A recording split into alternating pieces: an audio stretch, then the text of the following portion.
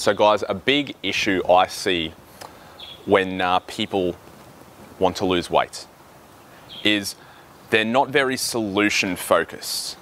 They're more focused on the negatives. So what do I mean by that? Instead of focusing what should I eat? What should I eat to feel good? What should I eat to lose weight?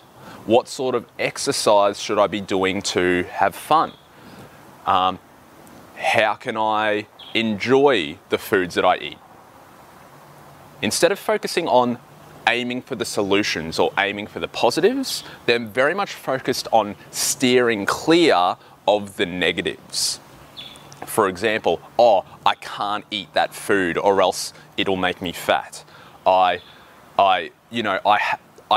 don't want to do weight training, but I got to do it. I can't go out this weekend because I know I'll drink alcohol and that's going to make me go backwards and I'll give up.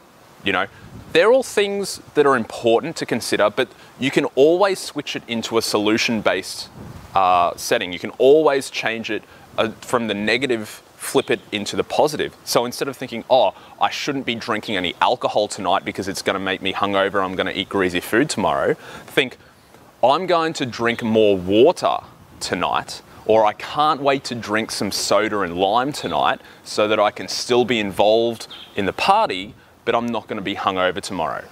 Flip it into a positive. What's the solution, not what's the negative? Same with exercise. Instead of saying, oh, I hate weight training, but I got to do it so I don't get fat. Think on the positive. Okay, so I'm going to do some movement tonight because it's going to make me feel good and I'm going to be so glad that I did it. I'm building positive habits. I'm so glad that I'm doing this movement that makes my body feel good.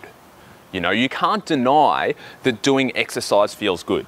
And if exercise doesn't make you feel good, then you're fucking doing the wrong exercise, mate. Because exercise, your body is designed to move. Find the exercise that works for you. It doesn't have to be weight training. So instead of thinking of the negative, instead of thinking what to avoid, think of what the positives are, what you're doing more of, what's the good things about doing what you're doing. I'm going to feel so good. I'm going to feel great. I'm going to look in the mirror in a couple of months and feel so good about my body, rather than I don't want to feel fat. I got to do this because I have to.